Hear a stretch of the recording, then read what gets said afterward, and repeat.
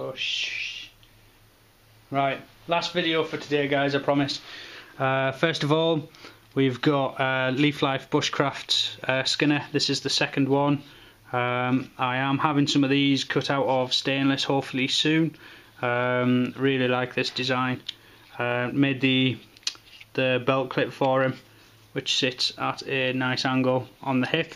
Retention on this I've left really quite loose, but it's quite a deep fit inside the sheath, so it's not going anywhere, but easy to get in and out. It's more practical, I think, for the type of knife.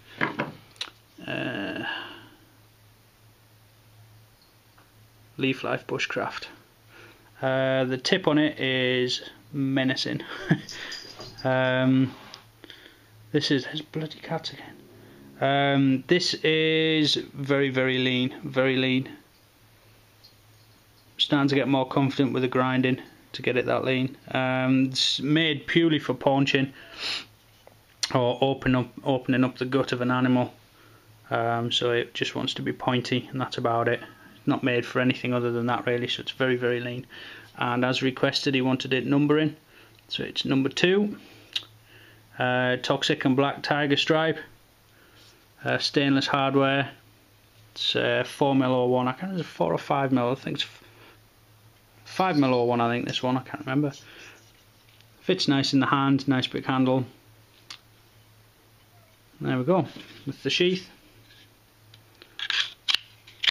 And this is possibly, well, it's not possibly, it is the favourite knife that I've made to date. It is one of my Karambit designs.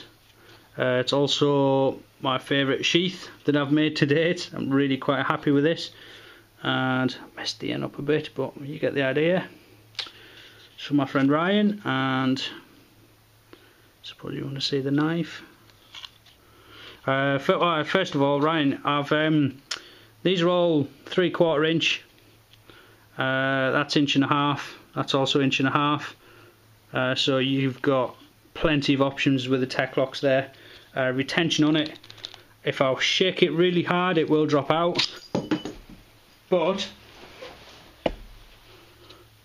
for general use it's alright, it'll do the job. Milo's going bonkers.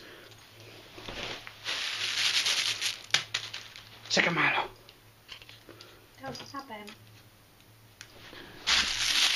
Milo. It's under the table. We might get visited by Milo.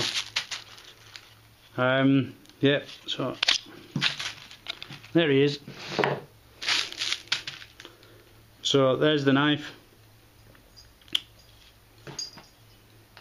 Flat grind. Both sides. This is a true 1/4 inch thick. Quite an aggressive hook on the front there, which need to be careful with, Ryan. That is pretty damn sharp. Certainly made fit for purpose. Nice bit of jimping on the back there. Did make a bit of a mistake. I'm not using my normal angle grinder, so muscle memory's all out. It did cut a little bit into there, but it's part and parcel of handmade. This is not water jet cut or anything. This is all cut out with an angle grinder and carbide burrs with help from Milo. Scales are 1/4 inch McCarter. What are you doing, you nutter? 1/4 inch McCarter, 2mm spacer, carbon fibre liners, and OD G10 bolster.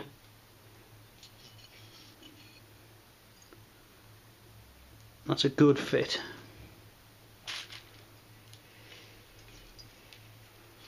This is what I would probably carry myself if we didn't have such stupid laws, because I think this is a perfect knife for peeling apples and such.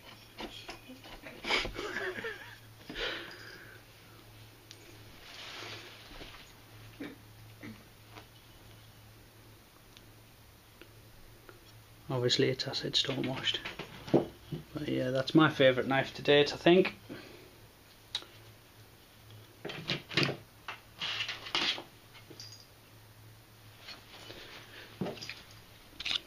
And yeah, that's the best I could do on the sheath.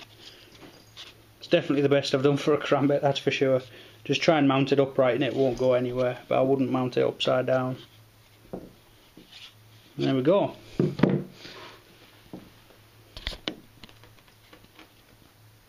Cheers guys.